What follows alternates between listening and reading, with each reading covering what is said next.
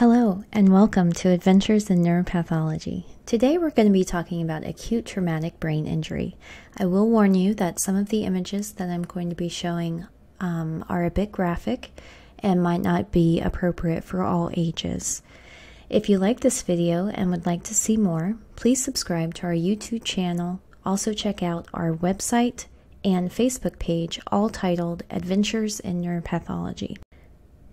In addition, this video is meant for medical education purposes only. If you have a question or a concern about your health or the health of a loved one, please talk to your doctor. Okay, let's get started. Before we delve too deeply within the acute traumatic brain injury topic, first we need to review a few basic principles. Number one, anatomy. Okay, so here is a picture of the brain that I got off of Wikimedia, okay? And it's showing the brain from the left side. So we're looking at the person on their left side. This is the front of the brain. This is called the frontal lobe, this blue lobe. This is the side of the brain. It's called the temporal lobe, and it forms this temporal tip here. The very back of the brain is the occipital lobe, which is responsible for vision. And then the yellow lobe depicted here, this is the parietal lobe. Underneath the brain, we have the brainstem, which is depicted right here, and then also the cerebellum, which is right here. So that's our very brief review of brain anatomy. And when we talk about injury, we need to remember that the brain is not solidified within the skull. It does have a little bit of ability to move around within the skull. When a force is applied to the outside skull, as in the case of trauma, that force gets transmitted to the brain, but it varies depending on where the force is. So I want to show you this image that I got off of this website here, All Behavior is Meaningful, and it is from this blogspot.com, traumatic brain injury, blast injury induced. And I wanted to show you this because I think it's a great representation of what happens to the brain when there's an injury. So a injury occurs to one side of the brain. In this particular depiction, it's in the very frontal portion of the brain. But the brain is able to move a little bit within the skull. So when the skull moves in response to this injury, the brain inside the skull will move as well. Remember that it's has some buoyancy within the cerebrospinal fluid, and in this image it's represented by the blue between the skull and the brain. So the blue area represents the cerebrospinal fluid that is able to support the brain within the skull.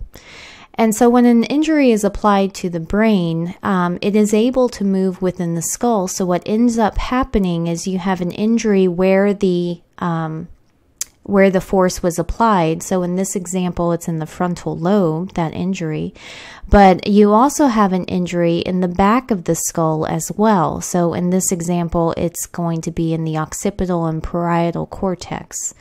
And this is called a coup contra coup injury, basically meaning that the brain is going to be injured where the force of impact is, but it's also going to have an injury at the opposite end or someplace far away from the brain. And I want to point out that the frontal lobe and the temporal tips of the lobes, let's go back to this image. So here is the frontal lobe, this is the blue area, and the temporal lobe, this is the green area. These areas are just above the skull base, which has a lot of bumps and ridges where the cranial nerves are coming out and going in to the skull. And so where the cranial nerves are entering and exiting, there's a lot of bumps and grooves and ridges underneath here. So when this brain is moving back and forth on the frontal lobe surface, that gets a lot of injury to this region. In addition, the temporal tips, there is the portion of bone, skull bone, that supports the temporal tips right here. And so when there's an injury involving the brain, where the brain is kind of rocketing back and forth, that temporal tip gets injured right here. Okay, so so this is important to realize, and it's going to explain what we're going to see in this brain that I'm going to show you. Okay, so let's look at the actual brain itself. So this brain that I'm going to show you was taken from a person who had a recent traumatic brain injury, and this is what it looks like. So what we've done is we've removed the brain from the skull and we've turned it upside down, so we're looking at the undersurface of the brain. So this would be the person's right frontal lobe, which corresponds to the blue area in the diagram. This is the person's left frontal lobe, which is the opposite blue area in the diagram here. This is the temporal lobe and the tips of the temporal lobe here in the right side of the person, and the left side of the person corresponding to the green area seen in the diagram. The back of the brain represents the occipital lobes here, and that is represented by this pink or red area here. So the basal infratentorial portions of the brain, which include the cerebellum and the brainstem, have been removed here. So we've cut off the brainstem right about here at the level of the midbrain. And so we're looking at the undersurface of this brain. And what we see is that there is subarachnoid hemorrhage, meaning just under that leptomeninges that covers the surface of the brain. So there's hemorrhage here on the orbital surfaces of the frontal lobes, here on the right frontal lobe and here on the left frontal lobe. So that would correspond to this area just on the undersurface of this blue lobe here. And if we go back to our representation here, that would correspond to this area right here. And it is the area where it's located over a lot of the ridges and bumps and grooves that you see on the undersurface of the skull. The skull base on the undersurface of this brain. And so when the brain is kind of rocketing back and forth, it's rubbing up against the bumps and grooves that are part of the skull base, and so you get a lot of hemorrhage in the orbital surfaces of the frontal lobes here and here. Okay, so in the orbital frontal surfaces in this particular brain, we see a lot of injury here, subarachnoid hemorrhage, most likely corresponding to contusion underneath, which we'll see in just a minute.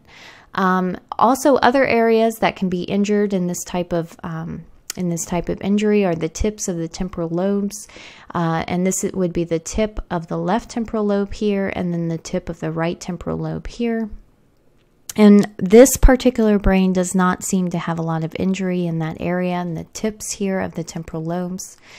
The other thing that you want to look for injury in brains is mass effect, which can be caused by cerebral edema. And the mass effect can cause herniations. And herniations is basically where a normal brain gets pushed into an abnormal location. And we can see evidence of this on the undersurface of this brain right here. Okay, and maybe a little bit right here, but definitely right here. So what is this? This is the parahippocampal gyrus, and the medial most aspect of this temporal lobe, which again corresponds to the green area, the medial most aspect of this temporal lobe is called the uncus. And what we see here is evidence of uncal herniation. Uncal herniation is characterized by herniation of the uncus, which is this medial most aspect of the temporal lobe, where it gets pushed through the opening created by the tentorium cerebelli, which is a piece of dura, which is located right along here, which has been removed in this brain.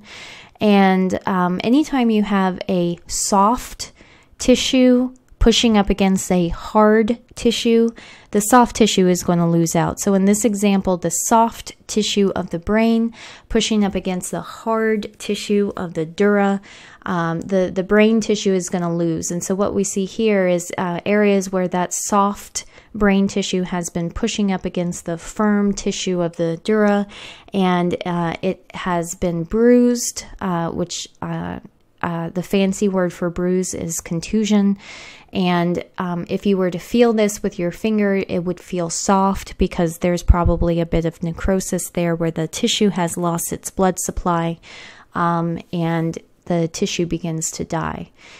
One of the other things that is important about uncal herniations is that coming out in this area, we don't see it because it's covered by this kind of leptomeninges here, but coming out right around here and right around here is the third cranial nerve, the oculomotor third cranial nerve. And so when there's a contusion, when there's a herniation of the uncus, it's going to push in on that third cranial nerve.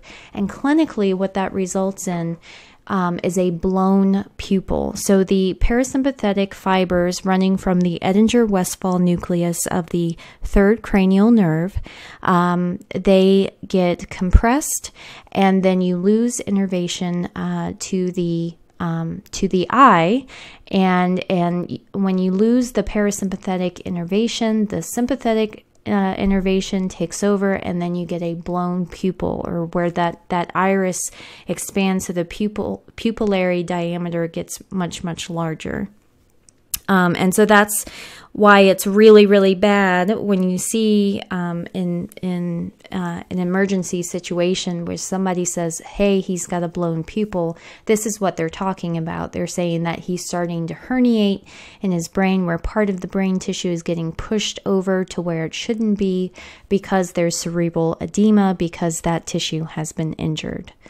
Okay, so what we see here is uncal herniation, and what we would have seen on the cerebrum, which I don't have that here, sorry, the cerebellum, which I don't have that here, is we probably could see tonsillar herniation and other kinds of herniation, but let's move on. Okay, so let's say that we take this brain and we slice through it like cutting through a slice of bread. So slice through here and slice through there, so that we can see the inside of this brain and see what kind of injuries are there.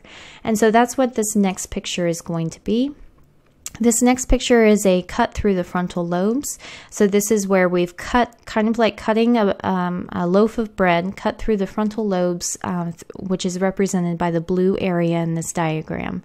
And when we cut through those frontal lobes, we can see that on the, sorry about that. When we cut through these frontal lobes, we can see that on the undersurface of this frontal lobe, there is a contusion here. And notice that the contusion isn't like deep down in the sulci. It's more along the crest of the gyri. So right here, right here, right here, all these areas, these are contusions where that brain has been pushed up against the, or rubbing up against the basal skull base. And so this is essentially the injury that we're seeing here, is the undersurface of this brain. And so when we cut into the brain and we take a look at it, we can see that there are these injuries here on the undersurface of the brain. These are a little bit of hemorrhage here, and then we've lost some of the tips of this gyrus here and a little bit of this gyrus here, because that has been injured. If we look down at this other area, we can see that we're at the level of the genu of the corpus callosum, which is this white matter tract that that connects the left and the right hemispheres.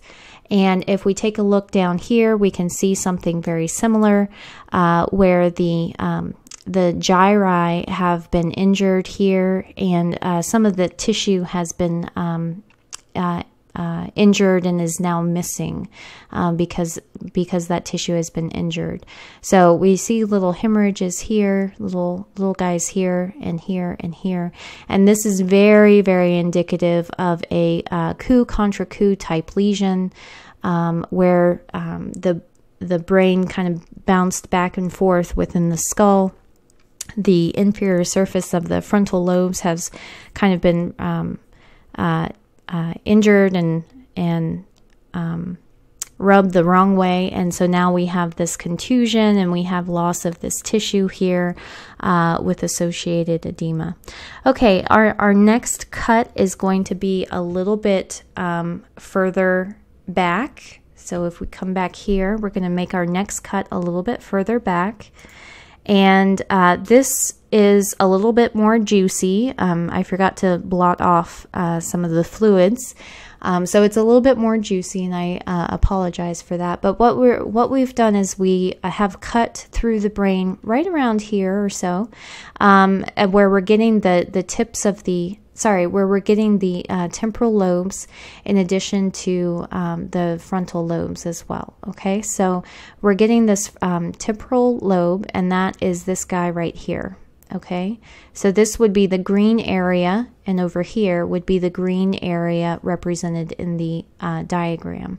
And remember, let's go back. Remember when we talked about this uncal herniation?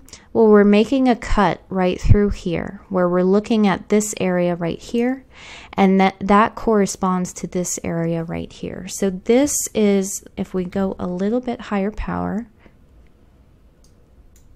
this is uncal herniation. Okay, so this here, this blood here, and this blood here very much is corresponding with what we saw on the gross examination or the external examination of the brain, and corresponds to that uncal herniation here and here.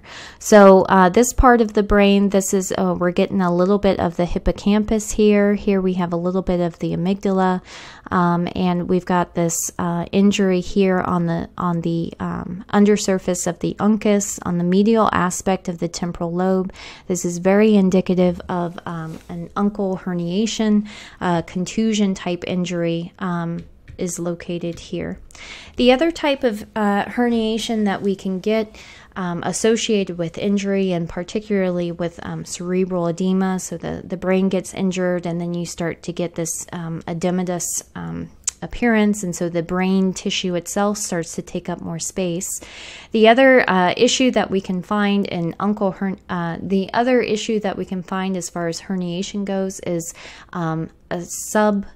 a falcine herniation, where the cingulate gyrus gets pushed under the falx cerebri. So the falx cerebri is a piece of dura that goes right in between the two upper medial halves of the frontal lobe and parietal lobe. So in between the left blue, yellow, and red area corresponding to the frontal, parietal, and occipital lobe on the left side, and then the frontal, parietal, and occipital lobe on the right side. Between these two hemispheres, running down right down the center, is something called a falx, F-A-L-X, falx cerebri. And this is a piece of dura that's pretty tough, and so sometimes if you get injury to the brain and you get cerebral edema or any other kind of mass effect, you can have a situation where a portion of the cingulate gyrus, which is this gyrus right here located above the corpus callosum, you can get an injury of the cingulate gyrus where it gets pushed underneath the dura, located in between these two hemispheres.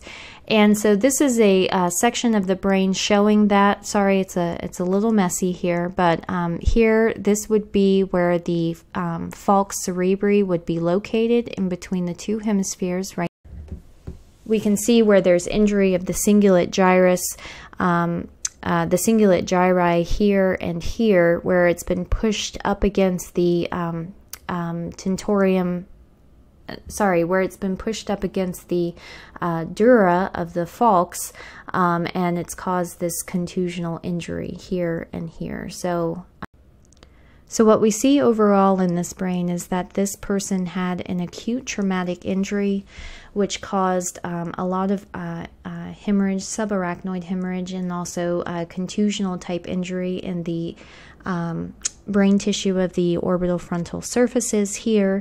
And then we also saw herniation and contusional injury in the uncus of the mesial temporal lobe here. So this is very indicative of trauma type injury, and if we remember that injury to the brain is able to move a little bit within the skull, and so if we think about the way that the brain moves in the skull, then we can have an easier time of understanding how the brain shows injury patterns during our gross examination. Okay, so that completes the discussion on acute traumatic brain injury. We will be doing another video on remote traumatic brain injury. So thank you for watching, and if you'd like to see more videos like this, please subscribe to our Facebook, Instagram, and YouTube channel, all titled Adventures in Neuropathology. Okay, great. Thank you so much, and join us next time.